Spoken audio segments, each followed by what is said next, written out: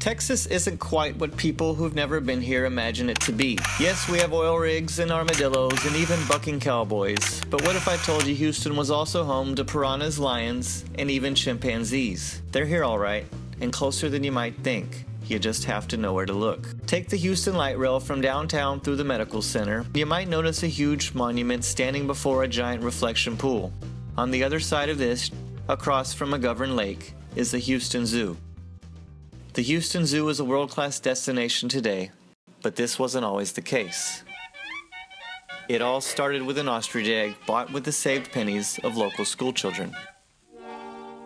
In 1914, the Houston City Council declared the Sam Houston Park Ostrich Enclosure as Houston's first zoo.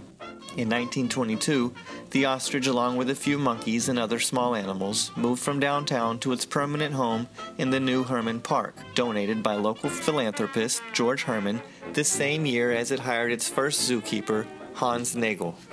Nagel acquired the animals through a combination of begging, borrowing, and mounting expeditions, occasionally with borrowed equipment. The arena was one of the most popular destinations for zoo guests back then. Most mornings, Nagel could be found inside the arena with a cougar, leopard, or lion presenting training demonstrations. Nagel would train the big cats to play dead, leapfrog, jump hurdles, and sit at a table. More than once, Nagel's training demonstrations sent him or his assistant, Tom Baylor, to nearby Hermann Hospital. The Flamingo Pool was another early exhibit that helped put the Houston Zoo on the map. The exhibit features some of the first rockwork ever constructed, faux concrete trees, and a waterfall. Originally, the work seen in this vintage postcard was contained inside an aviary that housed not only birds, but tortoises as well. The Houston Zoo has changed a lot since those days, but there are still relics that remain to give its visitors clues of the zoo that once was.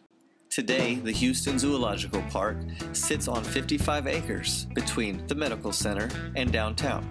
Its gates see over 1.8 million guests per year, making it the 10th most visited zoo in the country. It's home to over 6,000 animals that are part of over 900 species. The zoo today contains a variety of species from all around the world.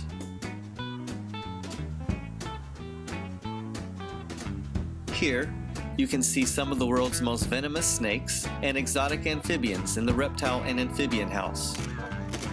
The sea lions seem to enjoy their newly renovated pool. Be sure to check the schedule to see when there's a sea lion show. The McNair elephant habitat is undergoing expansion for the largest mammals on land. The zoo's 8 elephants will be able to roam the 3-acre area when it's completed in 2017. Or meet the queen of the jungle and so many other carnivores as you trek through the wild. In 2000, Houston Zoo brought in one of the brainchilds of Disney's Animal Kingdom Park to help them with their next big project. More than bars and cages, the African forest winds your way into a forest inhabited by gorillas.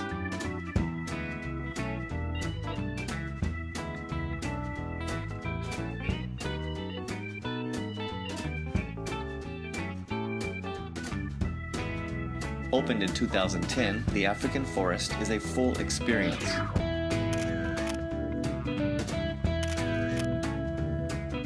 Here, guests are transported straight into the rich culture of Central Africa in an effort to help preserve it.